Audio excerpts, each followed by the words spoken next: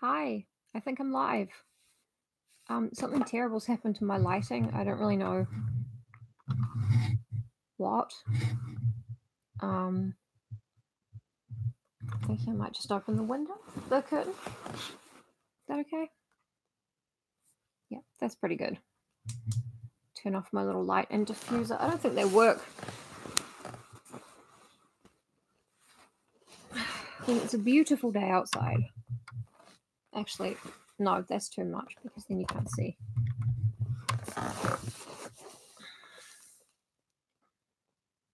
Yeah, I'm sorry. I'm trying to do this without, without really understanding light or video cameras or microphones or anything. I've got a new microphone going now. I'm hoping that it is coming through this microphone and not. Nope, it's coming through the normal microphone. But it's cool. We've got the well, that's good. Thank you, Julie. Although I always think of you as Skelly. Yeah, it's got to be good enough for today. I have got this amazing new microphone, which was a gift for Christmas, and it's great, except every time I try and tinker with it, it makes me really mad. So I have to get my tech guy to come around and sort of fix it for me. But anyway, this is the best lighting we're going to have for this video. I'm sorry. We'll try again. Right, 2 minutes in, I haven't done anything, but today we're starting a new reading, a new long read. And it's a book that I actually haven't revisited since over 10 years, I would say, when I was at university doing what I thought was going to be a degree in medieval history, but turned out to be 9 years of part-time study that ended with nothing. Didn't even quite get a bachelor's, but I do remember Margery Kempe. Now, she was born. Yeah, exactly. It's hard. It's really hard. I'm hoping that we're all going to learn a lot about English medieval society and the role of women and the role of religion and sainthood. And I also hope that we're all going to really connect to a woman who is bonkers. Yeah, so basically she was born in King's Lynn, which was called Bishop's Lynn at the time, in the 14th century. I have not fact-checked, I'm sorry. Late 14th century. So she's kind of, most of this stuff is going on in the early 15th century. And yeah, she was a middle-class girl. This is the first autobiography of a woman in English. But she did have to dictate it to a priest because she couldn't actually read or write. But she did. And it was partly because to sort of justify her life and the things that she'd done, because she got quite a bad reputation. I mean, I wanted to entitle this series Margery Kempe, Mental for Jesus, which, I kind of have the right to use the word mental. Don't have the right to say mental for Jesus because I'm not actually a Christian. But I was raised by one. So basically, Margery Kempe got this priest to write down an account of her life and her relationship with God and all the crazy stuff that had happened to her, to say, look, I'm basically, fuck the haters, this is how it actually went down. And so a book like that's going to be good. I think she's called a Blessed or the Beata Margery Kempe or something, which I'm not Catholic, but I know it's not sainthood. And I think it is because of her middle class origins. Oh, shit, sorry. Like I'm underwater. That's cool. Right, so now that you know the kind of setup of the book, this is Margery dictating to a priest to justify her life. And also, she refers to herself in the third person the whole time out of humility. Whether that humility is genuine, we will see. So, the Book of Margery Kempe, which begins at 5 minutes into this video. We're going to do the proem and the little prologue. The proem. Here begins a short treatise and a comforting one for sinful wretches, in which they may have great solace and comfort for themselves, and understand the high and unspeakable mercy of our sovereign Saviour, Jesus Christ, whose name be worshipped and magnified without end, who now in our days deigns to exercise his nobility and his goodness to us unworthy ones. All the works of our Saviour are for our example and instruction, and what grace he works in any creature is our profit, if lack of charity be not our hindrance.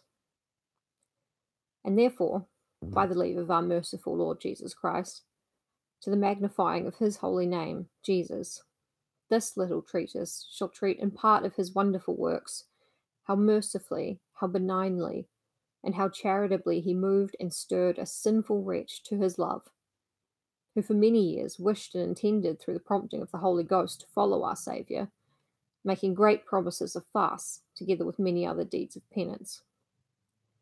And she was always turned back in time of temptation, like the reed, which bows with every wind and is never still unless no wind blows, until the time that our merciful Lord Christ Jesus, having pity and compassion on his handiwork and his creature, turned health into sickness, prosperity into adversity, respectability into reproof, and love into hatred.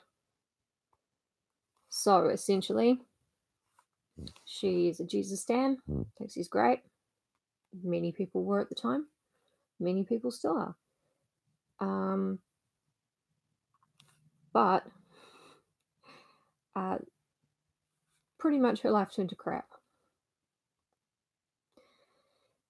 Thus, with all these things turning upside down, this creature, she calls herself this creature in humility, who for many years had gone astray and always been unstable, was perfectly drawn and stirred to enter the way of high perfection, of which perfect way Christ our Saviour in his own person was the example. Steadfastly he trod it, and duly he went it once before. Sorry, I'm not quite yeah, it's got echoes of like modern BDSM culture, I believe. Just something interesting. I haven't quite come to grips with this borrowed Kindle.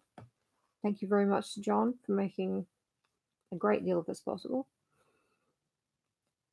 Then this creature, of whom this treatise, through the mercy of Jesus, shall show in part the life, was touched by the hand of our Lord with great bodily sickness, through which she lost her reason for a long time, until our Lord by grace restored her again, as shall be shown more openly later.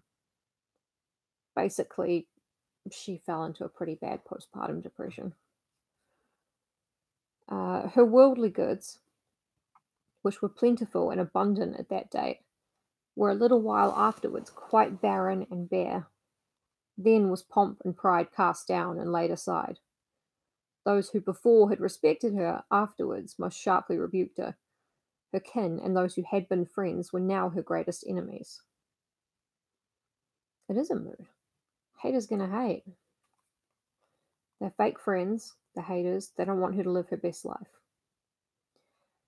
Then she, considering this astonishing change and seeking succor beneath the wings of her spiritual mother, Holy Church, went and humbled herself to her confessor, accusing herself of her misdeeds, and afterwards did great bodily penance. And within a short time our merciful Lord visited this creature with abundant tears of contrition day by day, insomuch that some men said she could weep when she wanted to, and slandered the work of God. Basically, these other haters are saying that Margery crying uncontrollably every time she thinks about Jesus and how wonderful he is. Yeah, a lot of her haters were like, oh, she can just turn on the waterworks. It's a grift. It's a fake. And she's like, fine, I'm going to hire a priest. He's going to write my entire life story, and then we'll see. She was so used to being slandered and reproved, to being chided and rebuked by the world for grace and virtue with which she was endued through the strength of the Holy Ghost, that it was to her a kind of solace and comfort when she suffered any distress for the love of God and for the grace that God wrought in her. For ever the more slander and reproof that she suffered, the more she increased in grace and in devotion of holy meditation, of high contemplation, and of wonderful speeches and conversation which our Lord spoke and conveyed to her soul, teaching her how she would be despised for his love, and how she should have patience, setting all her trust, all her love, and all her affection on him alone. She knew and understood many secret things which would happen afterwards by inspiration of the Holy Ghost. And often, while she was kept with such holy speeches and conversation, she would so weep and sob that many men were greatly astonished, for they little knew how at home our Lord was in her soul. Nor could she herself ever tell of the grace that she felt. It was so heavenly, so high above her reason and her bodily wits, and her body so feeble at the time of the presence of grace, that she could never express it with her words as she felt it in her soul. Yeah, exactly. Get him, Margery. So she's just, when she becomes overwhelmed with the feeling of God's grace, she starts crying and weeping. And people are dicks about it. They think that this blue light is really bugging me. I'm going to shine it right into my face,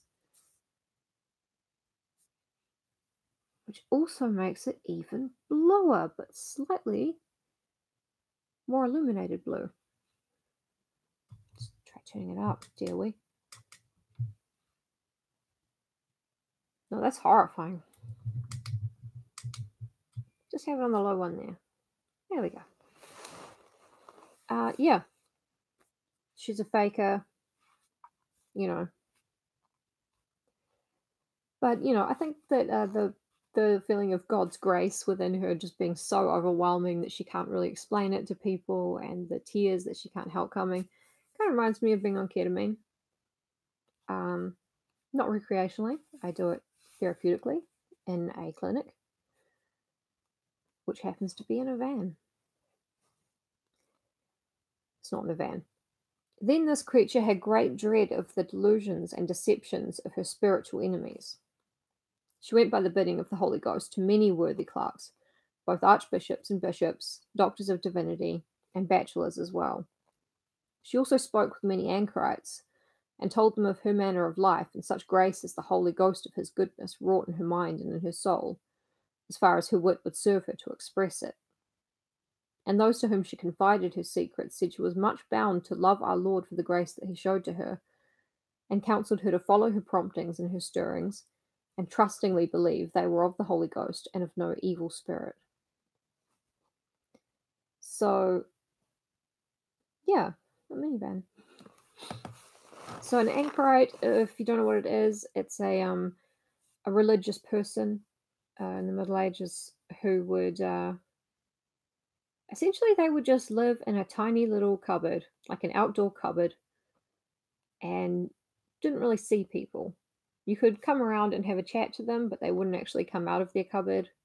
You could bring them some cabbages, they wouldn't come out of their cupboard, but then they would eat. They were just meant to be completely alone to think about Jesus. One of the most famous anchorites is Julian of Norwich, who I really hope we can do after this one. If you'll excuse me.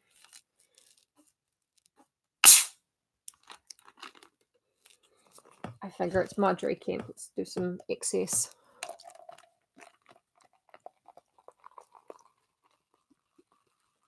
Yeah. And bachelors in this sense, obviously.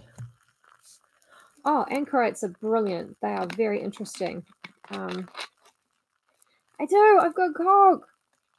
Thank you, Alex. I'm so happy. Again, from my incredibly underrated tech, John. Yeah, anchorites are brilliant. Some of them were actually quite social, like they were just alone to love God and eat cabbage or whatever. But they would also accept visitors and kind of inspire them on spiritual matters or pray for them, usually for a fee, because that was just how stuff worked in the Middle Ages. It was like therapy is now. They charged incredible amounts of money.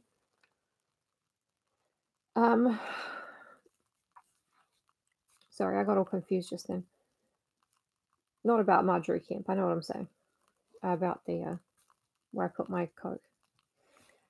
Oh right, and bachelors, obviously in this case it doesn't mean unwed young men. It means, university bachelors, pretty much. Right, some of these worthy clerics took it, on peril of their souls and as they would answer to God, that this creature was inspired with the Holy Ghost. And I changed the page because I suck. That this creature was inspired with the Holy Ghost, and bade her that she should have a book written of her feelings and her revelations. Some offered to write her feelings with their own hands, and she would in no way consent, for she was commanded in her soul that she should not write so soon. And so it was 20 years and more from the time that this creature first had feelings and revelations, before she had any written. Afterwards, when it pleased our Lord, he commanded and charged that she should have written down her feelings and revelations and her form of living, so that his goodness might be known to all the world. Then the creature had no writer who would fulfill her desire, nor give credence to her feelings, until the time that a man living in Germany, who was an Englishman by birth and afterwards married in Germany and had there both a wife and a child, having good knowledge of this creature and of her desire, and moved, I trust, through the Holy Ghost, came to England with his wife and his goods, and dwelt with the said creature until he had written as much as she would tell him in the time that they were together. And afterwards he died. Which is an incredible, which is an incredibly funny bit. It's like, oh, you came around and helped me with my book to the fullest extent of his capabilities, and then dead as a doornail.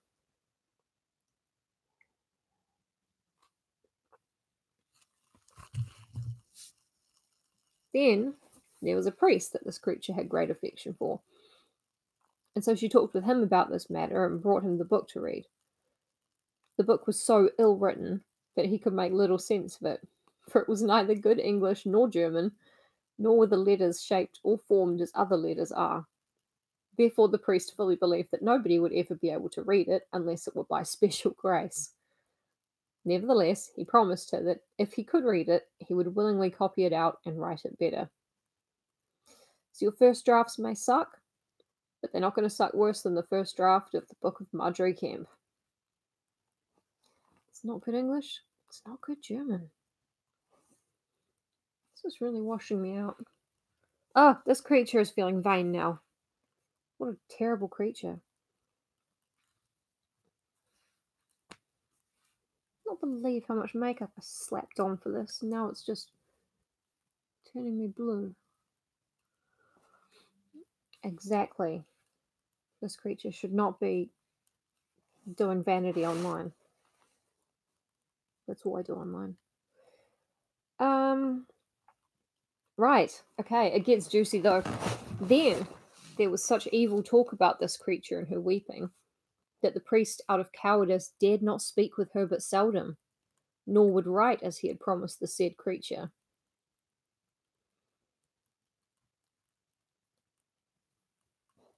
And so he avoided and deferred the writing of this book for nearly 4 years or more, notwithstanding that this creature often entreated him about it. At last he said to her that he could not read it, and for this reason he would not do it. He would not, he said, put himself in peril over it. So that priest is a fake friend. Massively fake friend. Not a good dude. Then he advised her to go to a good man who had been great friends with him that first wrote the book, supposing that he would best know how to read the book, for he had sometimes read letters written by the other man, sent from overseas while he was in Germany. And so she went to that man, asking him to write this book, and never to reveal it as long as she lived, granting him a great sum of money for his labour. And this good man wrote about a leaf, and yet it was little to the purpose, for he could not get on well with it. The book was so badly set down and written quite without reason. He managed about a page before he gave up. Obviously, it's fine to speak ill of the dead because you're going on and on about how shitty the initial writer was. Then the priest, remember the priest, the fake friend, then the priest was troubled in his conscience, for he had promised her to write this book if he could succeed in reading it, and he was not doing his part as well as he might have done. And so he asked this creature to get the book back again if she fittingly could. Then she got the book back and brought it to the priest very cheerfully, praying him to work with a good will, and she would pray to God for him and gain him grace to read it and to write it as well. The priest, trusting in her prayers, began to read this book, and it was much easier, he thought, than before. And so he read over every word of it in this creature's presence, she sometimes helping where there were any difficulty. Yeah, it's catching on. This book is not written in order, everything after another as it was done, but just as the matter came to this creature's mind when it was to be written down, for it was so long before it was written down that she had forgotten the time and order when things occurred, and therefore she had nothing written but what she well knew to be indeed the truth. I'm really liking this chaotic system of writing things down according to your heart. When the priest first began to write this book, his eyes failed. It's just no end. So that he could not see to form his letters and could not see to mend his pen. All other things he could see well enough. He set a pair of spectacles on his nose, and then it was much worse than it was before. He complained to the creature about his troubles. She said his enemy was envious of his good deed and would hinder him if he might. And she bade him do as well as God would give him grace, and not give up. His enemy in this case is the devil, not like a proper enemy that can blind you and give you bad spectacles. When he came back to his book again, he could see as well, he thought, as he ever did before, both by daylight and by candlelight. And for this reason, when he had written a quire, he added a leaf to it, and then he wrote this poem to give a fuller account than does the following one, which was written before this. Anno Domini 1436. Okay, so this is why I wrote the book. This is how hard it was to get the book written. This is how my priest went a little bit hysterically blind, but then he was fine again after some prayers. And, also, the next bit was written earlier than this bit. I'm Margery Kempe. Have fun. I love it. So the preface was written before. The preface, a short treatise of a creature set in great pomp and pride of the world, who later was drawn to our Lord by great poverty, sickness, shame, and great reproofs in many diverse countries and places, of which tribulations some shall be shown hereafter, not in the order in which they befell, but as the creature could remember them when they were written. For it was 20 years and more from the time when this creature had forsaken the world, and busily cleaved to our Lord before this book was written, notwithstanding that this creature had much advice to have her tribulations and her feelings written down, and a white friar freely offered to write for her if she wished.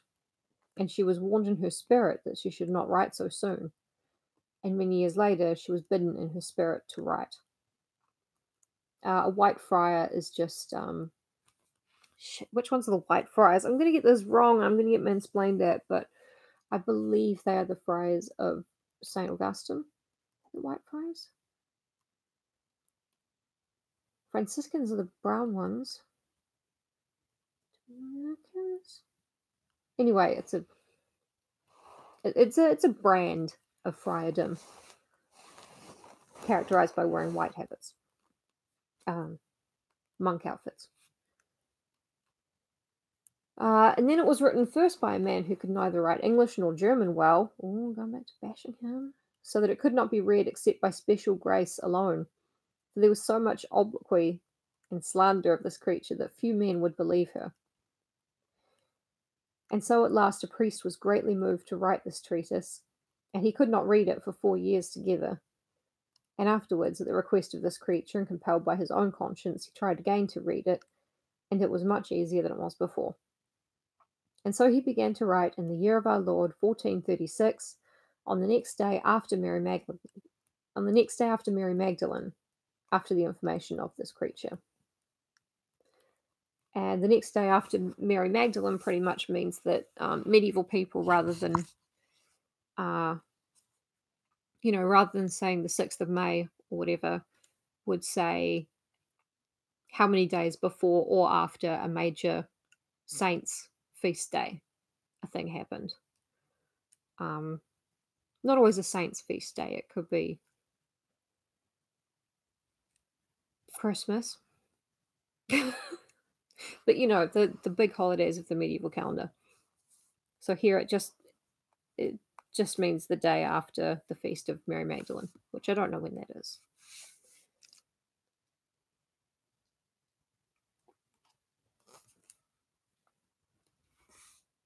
So that actually took less time than I thought. So I might begin with book 1, chapter 1 right now. We're still keen? We're still enjoying, Margery?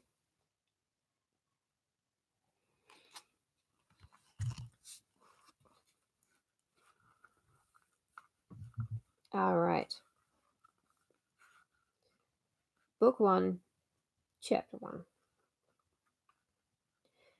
When this creature was 20 years of age, or somewhat more, she was married to a worshipful burgess of Lynn, King's Lynn, Bishop's Lynn. Thank you, Skelly.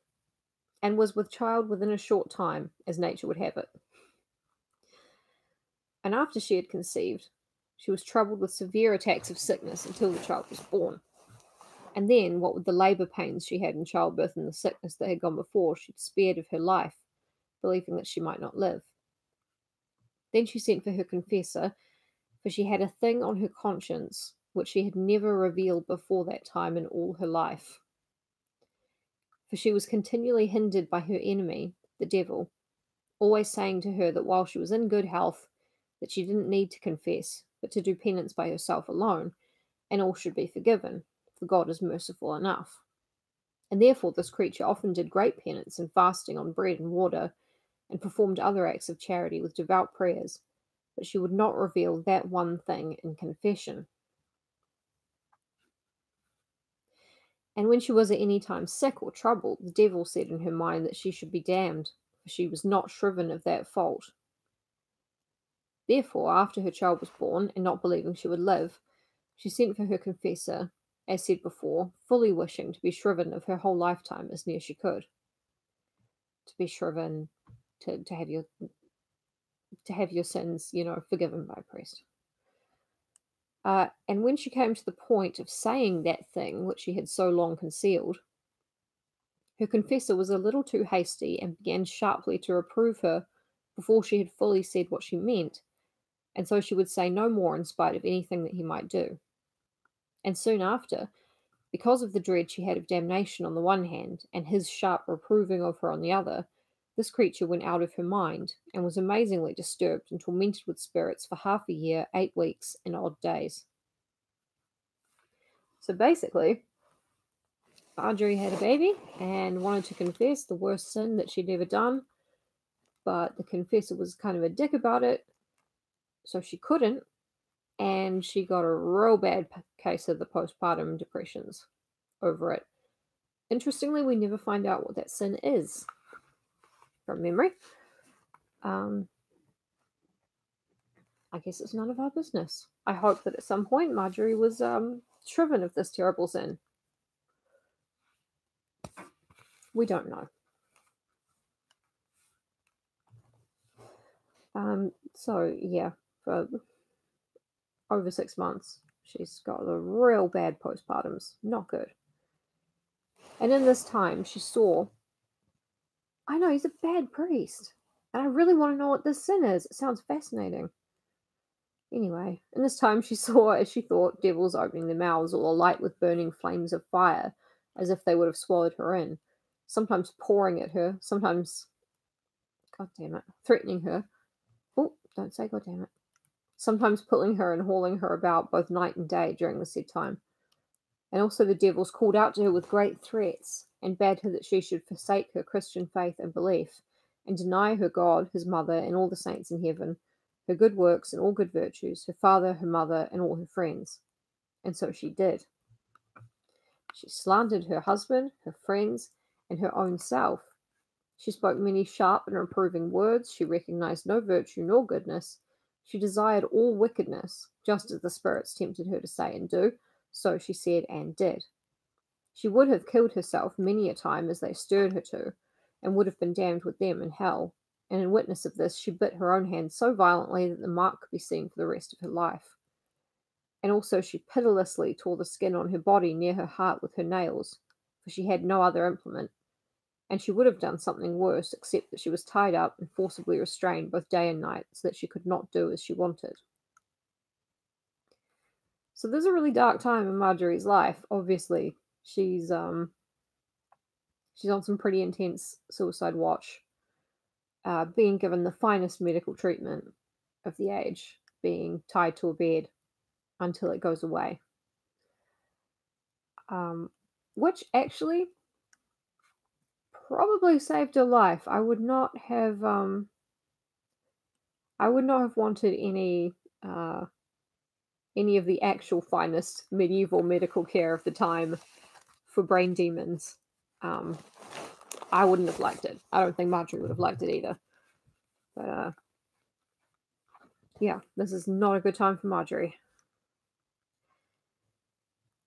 And when she had long been troubled by these and many other temptations, so that people thought she should never have escaped from them alive, then one time as she lay by herself and her keepers were not with her, our merciful Lord Christ Jesus, ever to be trusted, worshipped be his name, never forsaking his servant in time of need, appeared to this creature who had forsaken him, in the likeness of a man, the most seemly, the most beauteous, and most amiable that ever might be seen with man's eye, clad in a mantle of purple silk, sitting upon her bedside, looking upon her with so blessed a countenance that she was strengthened in all her spirits.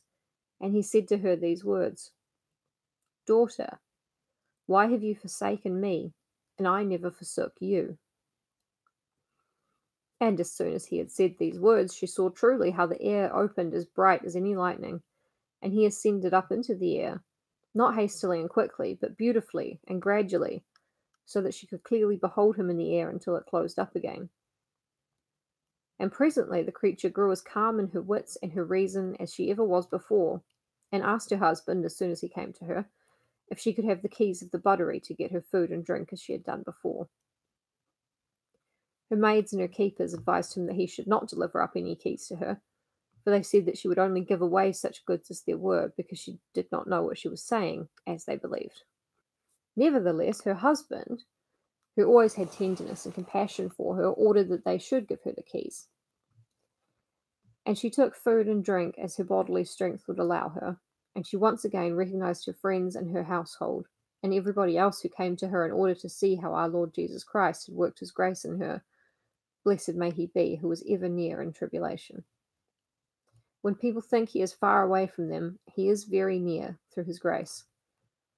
Afterwards, this creature performed all her responsibilities wisely and soberly enough, except that she did not truly know our Lord's power to draw us to him.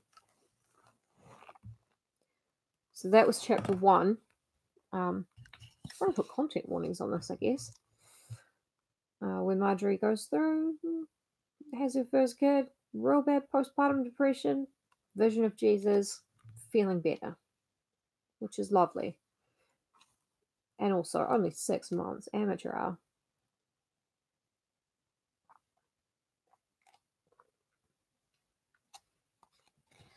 Yeah, pretty intense.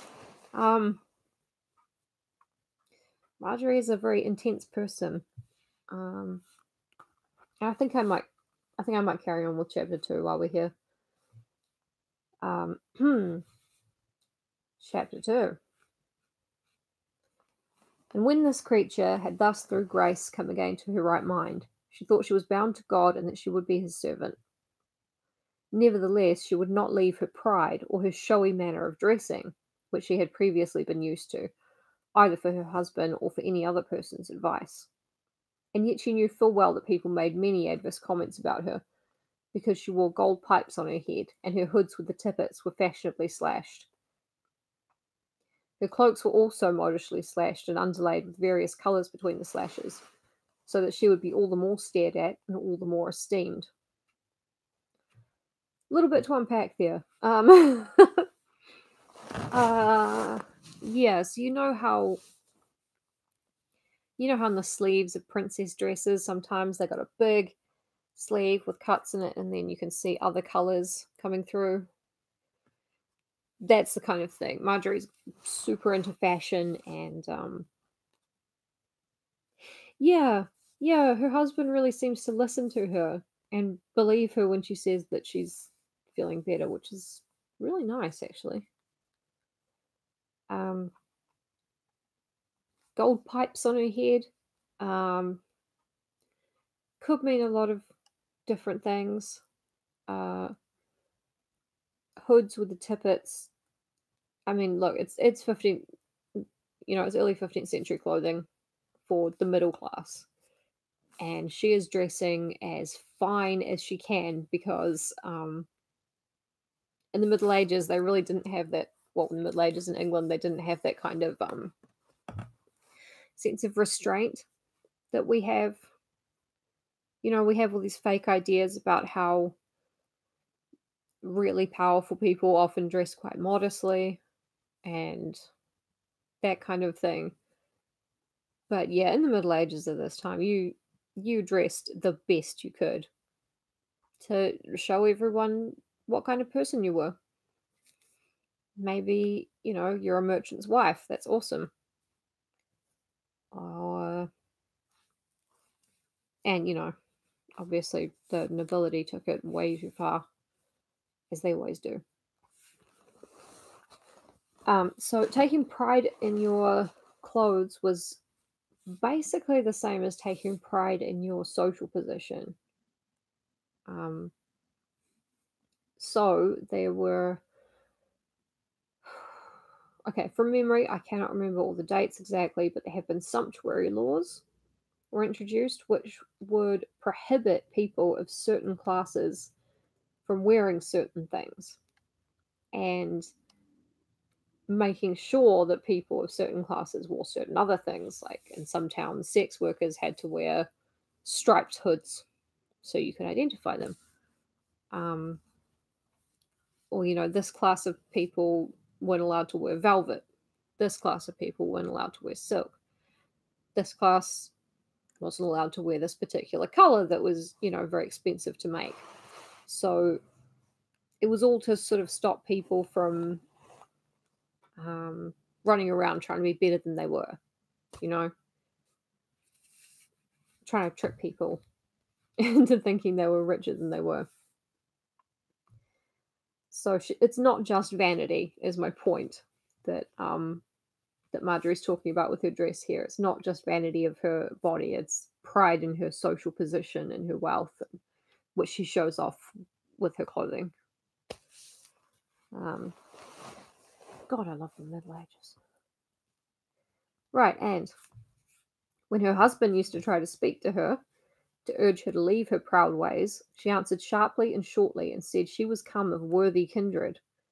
He should never have married her. For her father was sometime mayor of the town of N, Norwich, I think from memory, and afterwards he was alderman of the High Guild of the Trinity in possibly Norwich, and therefore she would keep up the honour of her kindred, whatever anyone said. She was enormously envious of her neighbours if they were dressed as well as she was. Her whole desire was to be respected by people. She would not learn her lesson from a single chastening experience, nor be content with the worldly goods that God had sent her, as her husband was, but always craved more and more. So she's. And then, out of pure covetousness and in order to maintain her pride, she took up brewing and was one of the greatest brewers in the town of probably Norwich. I'm just going to keep saying Norwich every time N comes up for the town. I might be wrong. I don't care. For 3 or 4 years until she lost a great deal of money, for she had never had any experience in that business. For however good her servants were and however knowledgeable in brewing, things would never go successfully for them. For when the ale had as fine a head of froth on it as anyone might see, suddenly the froth would go flat, and all the ale was lost, and one brewing after another, so that her servants were ashamed and would not stay with her. Then this creature thought how God had punished her before, and she could not take heed. and now again by the loss of her goods. And then she left off and did no more brewing. Brewing ale, really good income for women, especially in the cities, which, yeah, which is why we have the surnames Brewer and Brewster today. Brewster meaning a female brewer. It's like spinster means a female spinner. Although now it, means someone who isn't married.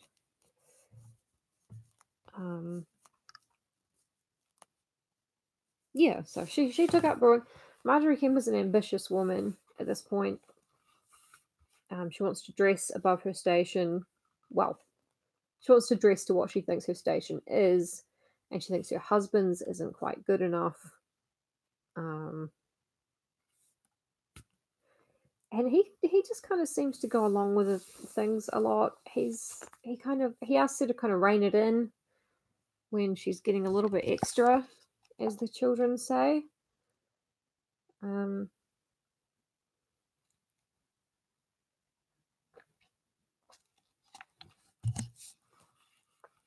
then she asked her husband's pardon because she would not follow his advice previously. And she said her pride and sin were the cause of all her punishing, and that she would willingly put right all her wrongdoing. But yet she did not entirely give up the world, for she now thought up a new enterprise for herself. She had a horse mill. She got herself 2 good horses and a man to grind people's corn, and thus she was confident of making her living.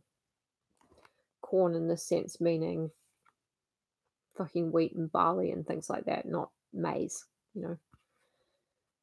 This business venture did not last long, for shortly afterwards, on the eve of Corpus Christi, the following marvel happened.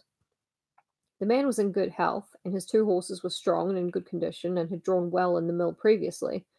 But now, when he took one of the horses and put him in the mill as he had done before, this horse would not pull in the mill in spite of anything the man might do. The man was sorry and tried everything he could think of to make his horse pull.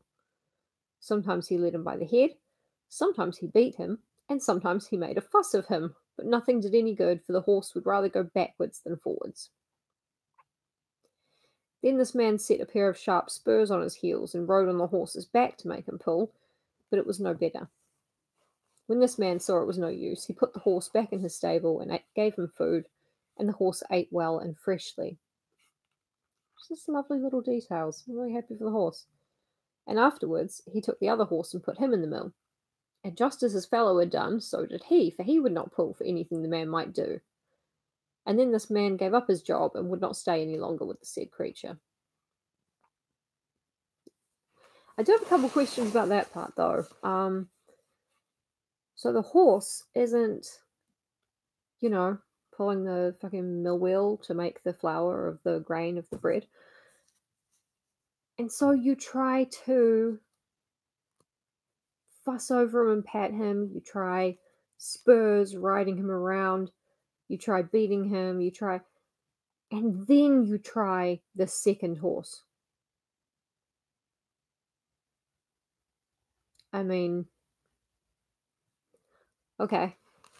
He wasn't to know the second horse wouldn't just work immediately. So she's got 2 failed businesses under her belt at the moment.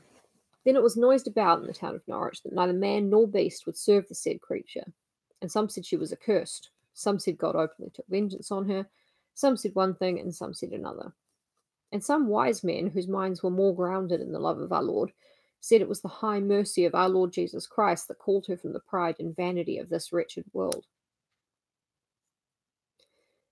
Maybe. And then this creature, seeing all these adversities coming on every side, thought they were the scourges of our Lord that would chastise her for her sin.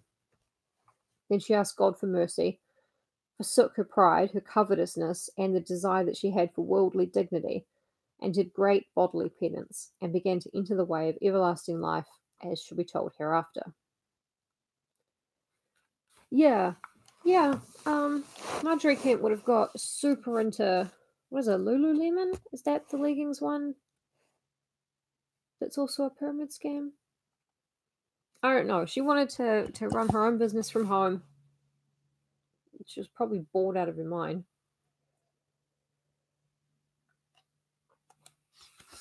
She seems to have been a very passionate person. And I imagine started all these businesses because there was something to do.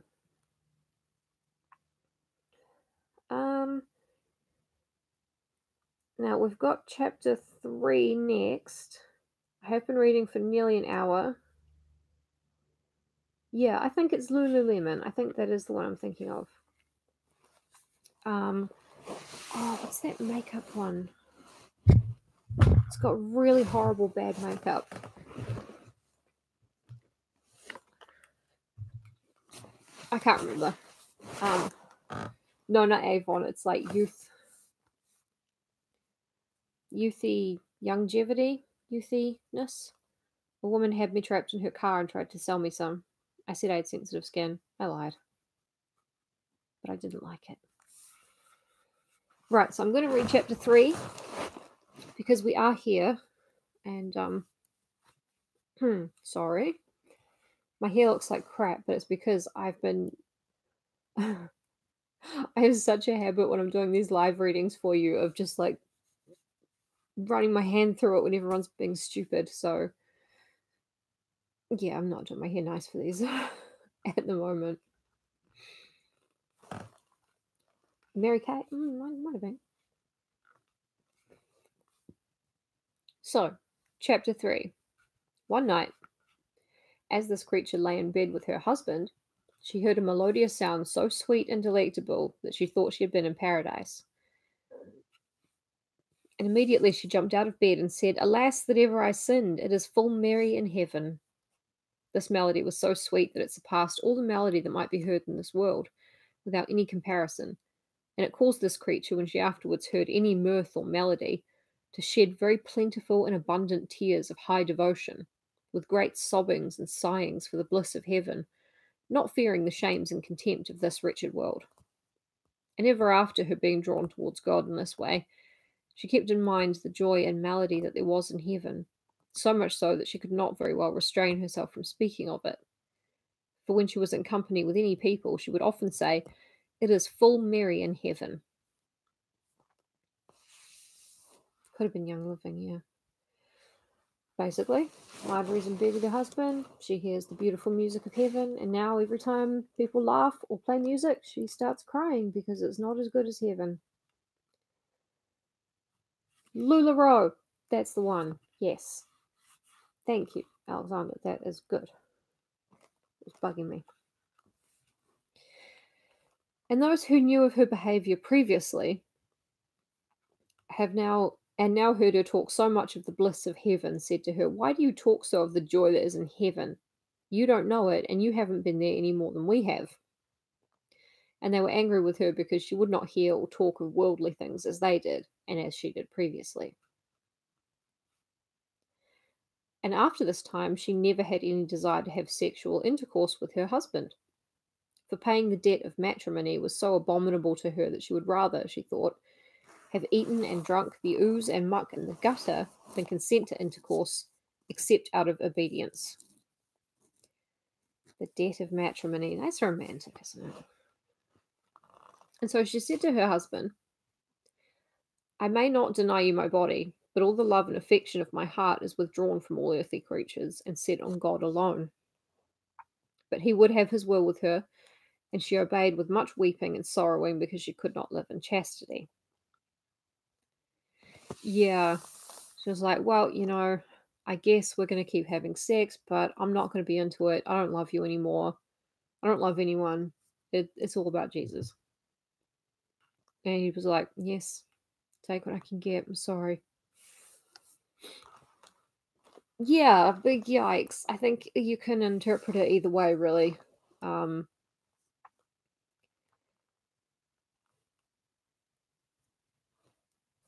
It's because of some other stuff in the story that I think that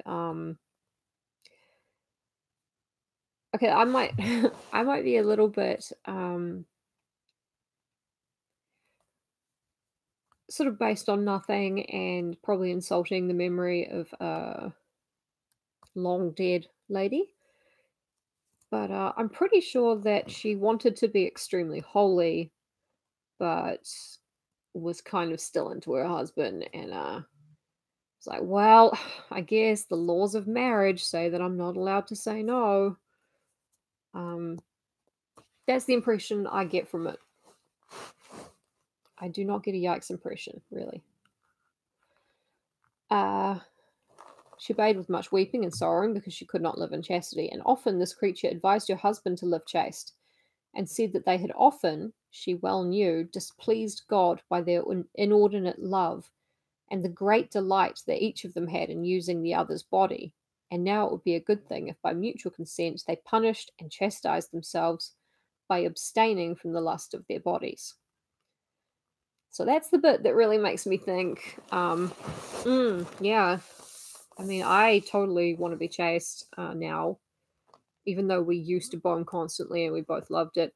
I want to be chaste, but my husband, super into it. Not much I can do. That's why it's my interpretation. Her husband said it was good to do so, but he might not yet. He would do so when God willed. And so he used her as he had done before. He would not desist. And all the time she prayed to God that she might live chaste, and 3 or 4 years afterwards, when it pleased our Lord, her husband made a vow of chastity, as shall be written afterwards by Jesus' leave. So, it doesn't sound to me like marital rape. It sounds to me like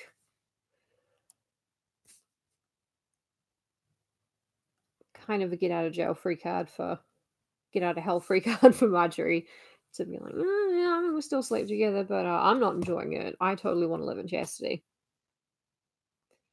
And maybe after 3 or 4 years of her going, oh, chastity, it sounds so amazing, her husband was like, fine, have it.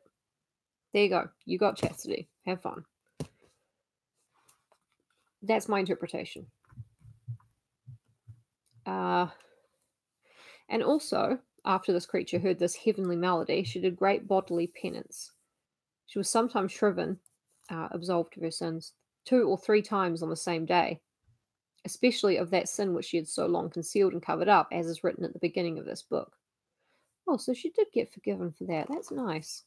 What was it, Margery?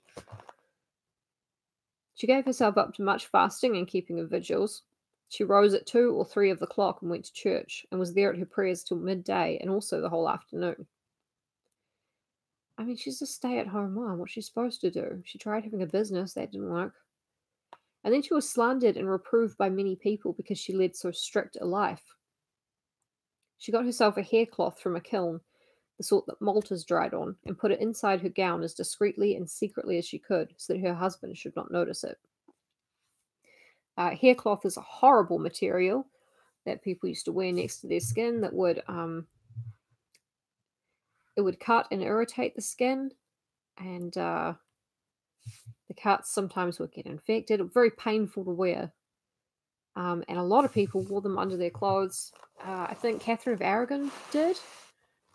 So she was wearing this incredible, silks and velvets and the best linen possible, jewels like crazy. And under all of that, she was wearing a hair shirt, which it made sense to people at the time. I think it sounds horrible, personally. And nor did he. Husband did not notice, although she lay beside him every night in bed, and wore the hair shirt every day, and bore him children during that time. Which really makes me wonder. Maybe she had it on the soles of her shoes, like in that trailer for the movie St. Maud, which I really hope is as good as it looks.